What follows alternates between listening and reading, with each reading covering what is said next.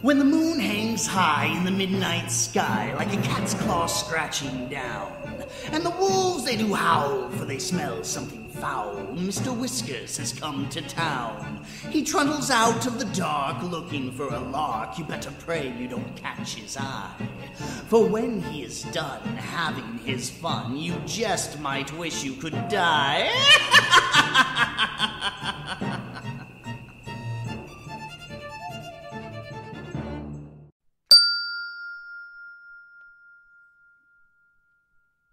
Dark Radio by Jason Mehl. The general span for FM radio stations usually falls in the range of 79 kHz to 108 kHz.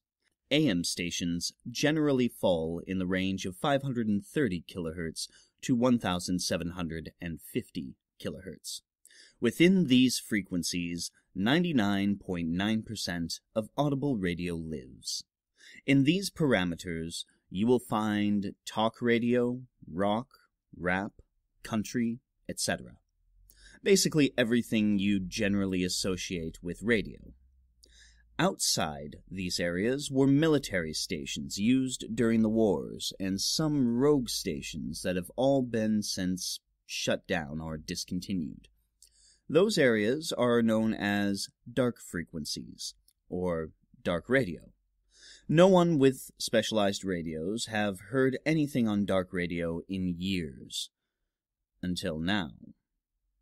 One day, a man came home from the flea market with a highly sensitive military-grade frequency radio.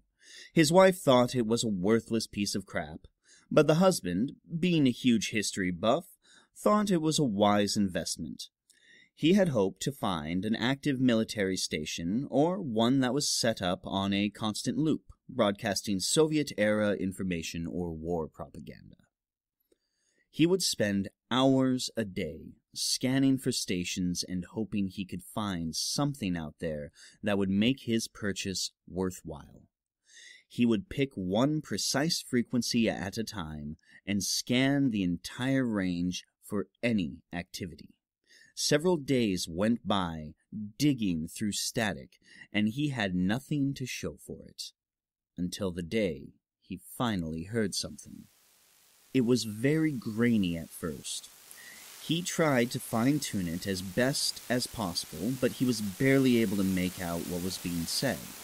He could hear words, but he was unable to understand them. He went out the next day and bought a sound recorder. When he turned on the radio, he was shocked how much clearer the signal came in. It was still grainy, but he could make out some of it. In a low groan, he heard, We have. "We have? We have what?" the man thought to himself. The possibilities were endless. The man noticed that the words kept repeating on a loop. He had found exactly what he was looking for, an old abandoned loop station. He turned on the recorder and tried to record the sound as best as he could. The next day, he was going to take it to a studio and see if they could find out what exactly was being said. The man barely got any sleep that night. He was filled with excitement about making such a historical discovery, and the world-changing effect it could possibly have.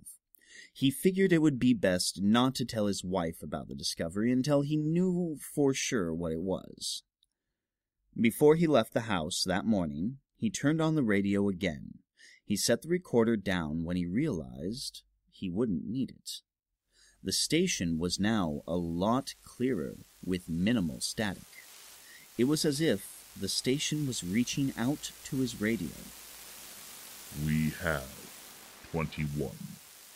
Followed by the sound of 2 bells, one high-pitched and one low-pitched.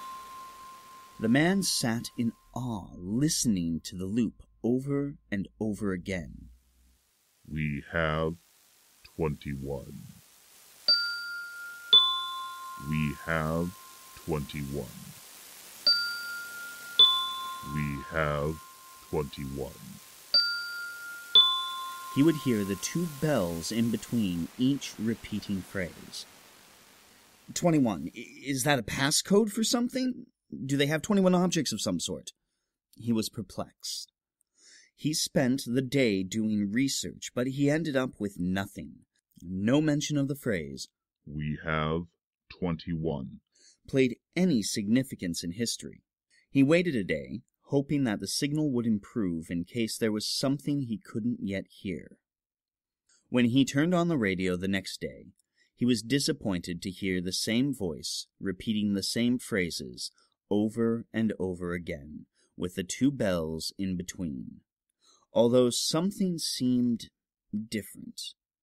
It took him a few minutes to realize it, but a faint clicking was heard in the background. It didn't take him too long to realize that it was Morse code. He spent an hour on the computer translating it from scratch and was thrilled to see that it spelled out coordinates. Using his GPS, he was able to find the location. It was about a 2-hour drive from where he was. After driving down a few side roads, and one really long one deep into the woods, he had finally reached his destination. It was a large clearing with a massive cube-shaped building in the center. It must have been at least 4 stories tall. All 4 sides were gray, with no marking on the outside as to what the building even was used for. He walked around the entire perimeter of the building and found the only door available. The door was, surprisingly, unlocked. He walked into the building and saw a giant, empty room, dimly lit by dusty rooftop windows, with a single wooden desk and a chair in the middle. The place seemed like a giant airplane hangar from the inside. He approached the table and saw a small desk lamp illuminating radio broadcasting equipment complete with a transmitter and a microphone. It was emitting a deep, ominous groaning noise. This made no sense. There's no one here. Where is that sound coming from? He listened to the groan and noticed that it was changing sound, volume, and length. It didn't take him long to realize that it was actually saying, "We have 21." extremely slowly. He listened for several minutes until the groaning voice stopped after completing the phrase.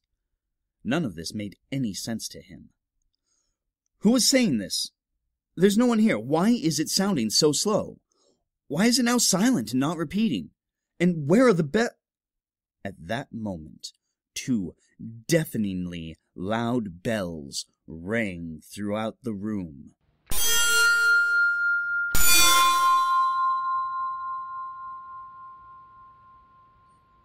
They didn't sound like small bells anymore. They sounded like massive church bells being struck with a sledgehammer just inches above his head.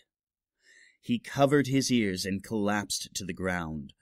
When the sound finally stopped, he uncovered his ears. He looked around the building again. He noticed it was significantly darker than before. The windows on the roof were no more. There was no door, nor was there ever a sign of one existing. The lamp on the desk was still lit, and all the broadcasting equipment was still there. He was now surrounded by silence and darkness. Curiosity eventually got the best of his wife later on that day. She turned on her husband's radio. Clear as day, as if he were standing right there in the room with her, she heard his voice. "We have 22. It was silent for a brief moment. Then, static.